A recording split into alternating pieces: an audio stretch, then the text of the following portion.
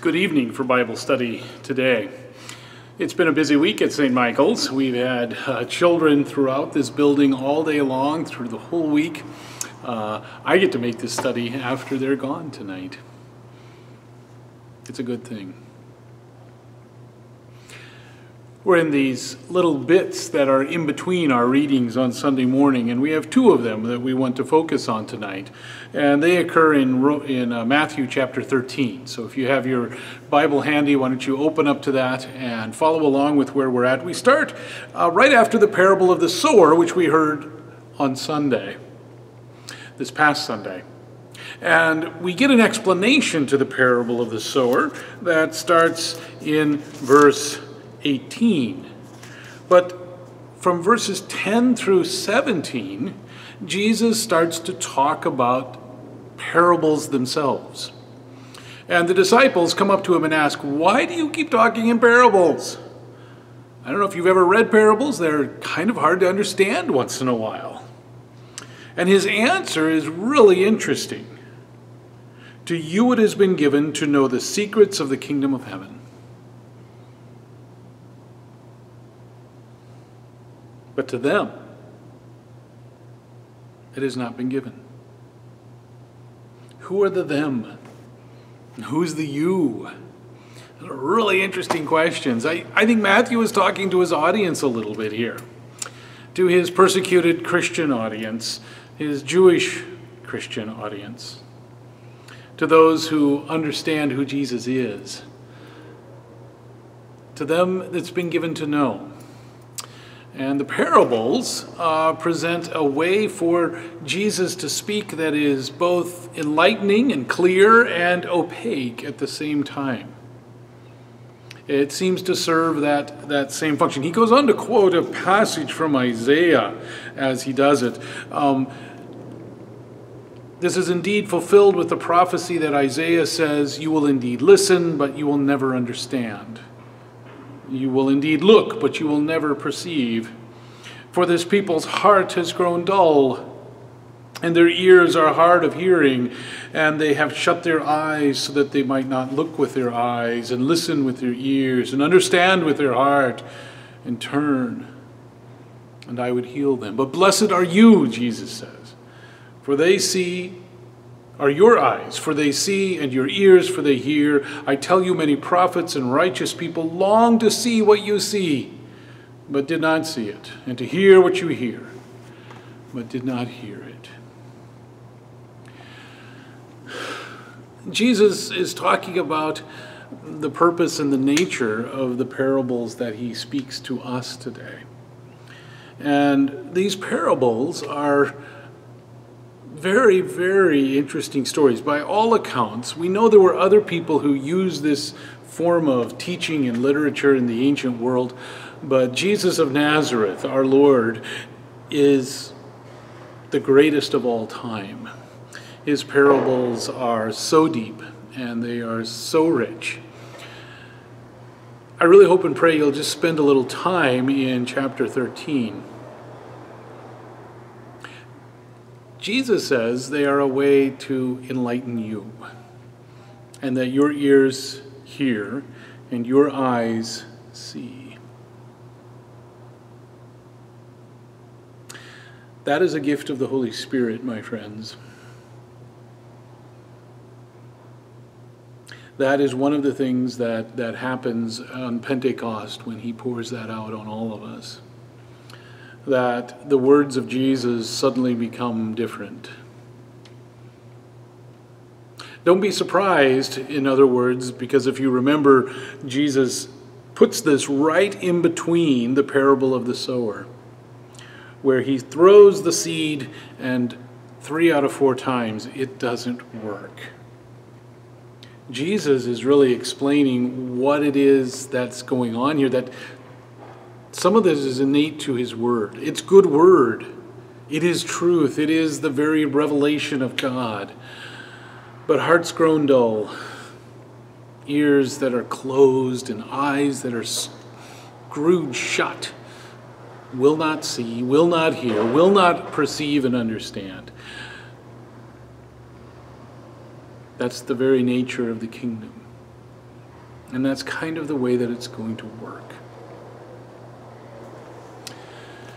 This Sunday, we are going to hear Jesus tell the parable of the wheat and the weeds.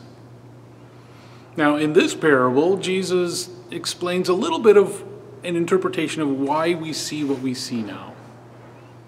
What is going on in this strange world in which we live?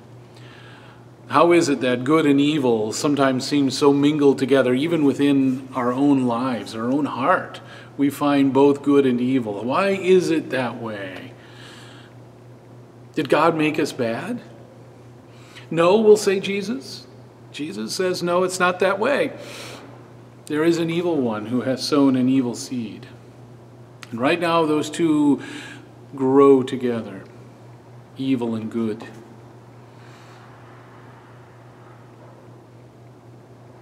Jesus' ultimate answer in the parable is one of trust. Wait.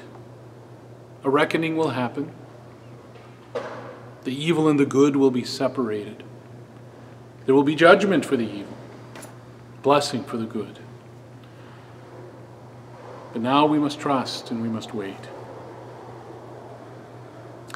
Again, with the parable of the weeds, we get a little explanation. But again, in between the parable itself and the explanation, we get some more material. Turn to chapter 13, verse 31.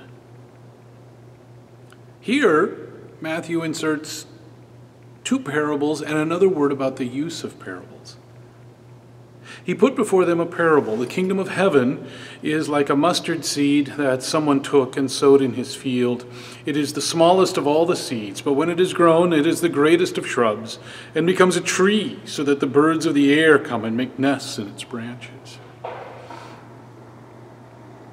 He's told us about a sower who sows, it is the word of God. He's told us about a God who sows, and it is the very world in which it grows.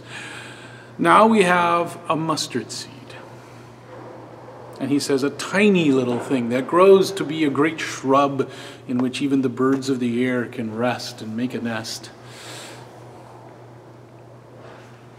I've always thought this parable maybe would be best understood as don't judge a book by its cover. The kingdom of God, this thing we say on Sunday morning, these words we speak, this life we live, this thing we live in, doesn't look like much to the world or even sometimes to ourselves. It looks like there's no way that could work. There's no way that could function. It could succeed. But Jesus says, you just watch. Just watch and see what I can do with little. It is like that, a mustard seed. And then he goes on to reinforce that with a second parable that's kind of along the same lines. He told them another parable. The kingdom of heaven is like yeast that a woman took and mixed with 3 measures of flour until all of it was leavened. Here we have an even more perhaps graphic illustration of this nature of the kingdom, of this seed that God is sowing of us. Again, if you've ever made bread, you know that yeast doesn't really look like much. In fact, it doesn't really look like anything you'd want to eat.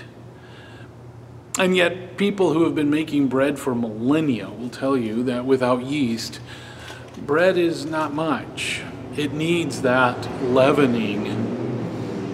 It releases certain vitamins within it that makes it more nutritious, but more than that, by its expansion, by its leavening of the whole batch,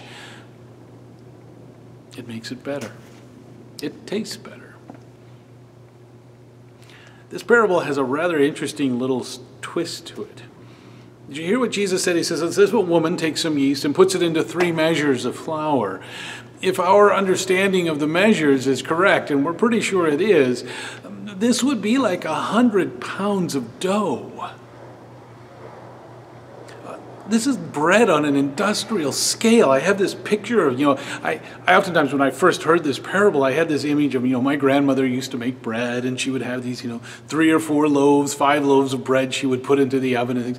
No, this woman is up to her armpits in this bread dough. To knead this and to get this all stirred up must have been an enormous task. Jesus is saying that this world is big. But a little leaven, a little bit of this yeast, a little bit of this gospel, a little bit of this good news, like a mustard seed, can do far more than you ever thought it could. Jesus told the crowds all these things in parables. Without a parable, he told them nothing. He seems to have really relied on this as a rhetorical device. This was to fulfill what had been spoken through the prophet. I will open my mouth to speak in parables, and I will proclaim what has been hidden from the foundation of the world. These words of Jesus bear close inspection. Spend some time with them. Read them carefully. Listen to what a sower and wheat in the weeds have to say to you as they call us to trust and to believe. We'll see you on Sunday. God bless you.